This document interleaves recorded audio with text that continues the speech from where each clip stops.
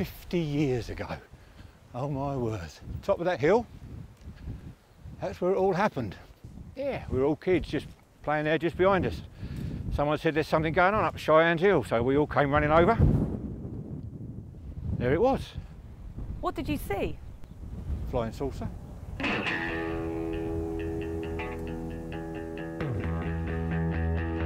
50 years ago today, a flying saucer landed on the Isle of Sheppey. We're going to find out what really happened out on the marshes. 1967 was the year of the Summer of Love. Science fiction was exciting the imagination of the British public. TV screens featured Doctor Who and his foes, terrifying viewers hidden behind their sofas. You think the Cybermen will help you? The threat of nuclear war seemed to be a button push away. And the nation was in the grip of UFO fever.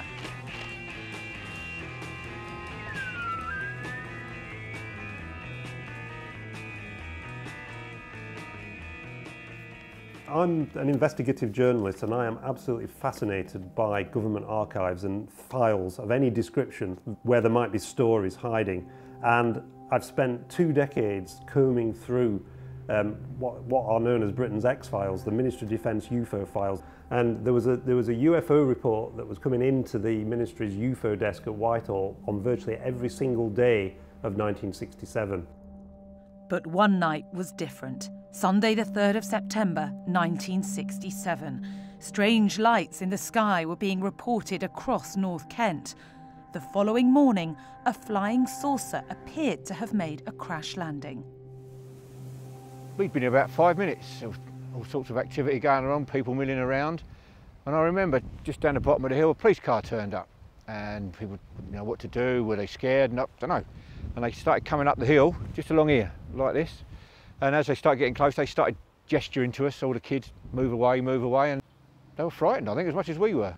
The police had received a phone call about a mysterious object. Not knowing what it was, they began to form a cordon, but there was no doubt in Ray's mind what he saw. Well, it was a flying saucer, with no two ways about it. It was there, it was the old flying saucer shape, you know, it was silver, big dome with the thing around the outside. Yeah, it was flying saucer.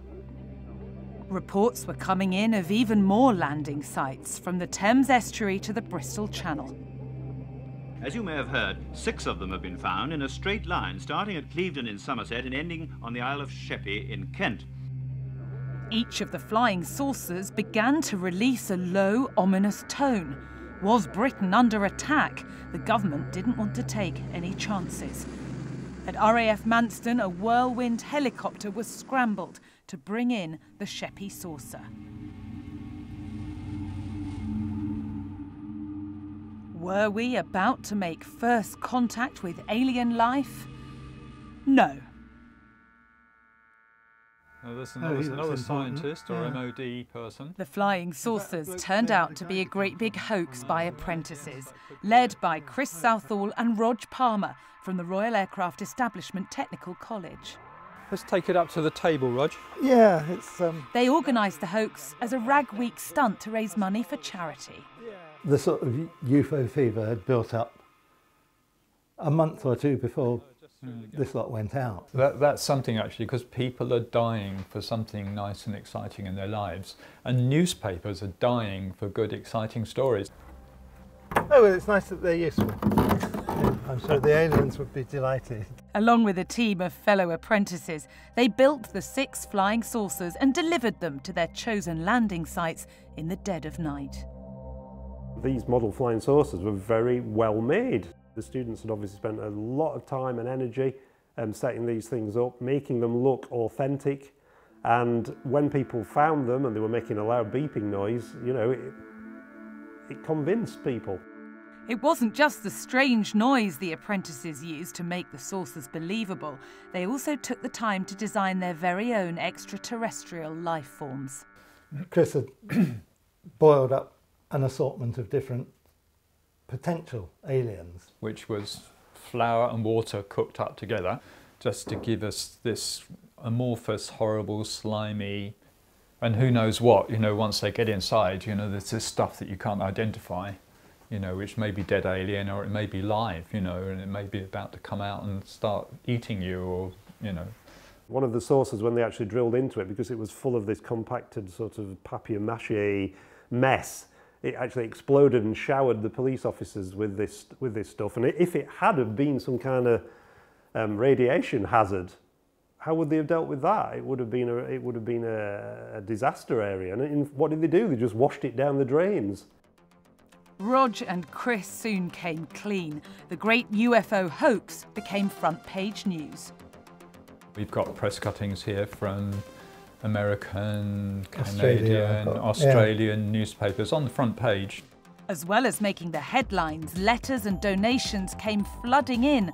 The apprentices raised over £2,000, but not all the feedback was positive. Dear sir, next time you start your flying saucer joke, just give a little thought to people like my son, aged 11, who couldn't rest all evening. He had to see the news all night on TV and had to have a light on when he went to bed. He loves all spaceship plays on TV and he thinks they're fine. But last night he had me worried. It wouldn't be so bad if he didn't have a hole in the heart operation years ago. Your joke wasn't really so good, was it?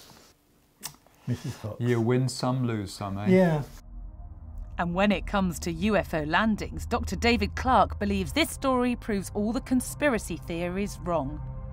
I think it's one of the most important stories in the Ministry of Defence UFO files, and it's the one that is often the most overlooked. Because I think for people who like to believe that we are being visited by aliens and that the Ministry of Defence and the US government know this and that they're keeping it secret for some bizarre reason, I think this story, when you look at it, shows that that can't possibly be true. Because if aliens really had landed, and this is an example where for a few hours people thought aliens really had landed, how could you possibly keep that secret? And what became of the flying saucers themselves? Well, We were fairly upset by the fact that one had been blown up by the army, which isn't a very nice thing to do to the aliens. They'd sawn one open, which was a really good way of finding the smelly stuff. Yeah, what was worse, one is accidentally dropped when they were trying to helicopter it back to the airbase. Yeah, they accidentally dropped it. It was very clumsy. Yes. 50 years on, let's hope if aliens do decide to visit, they receive a slightly warmer welcome.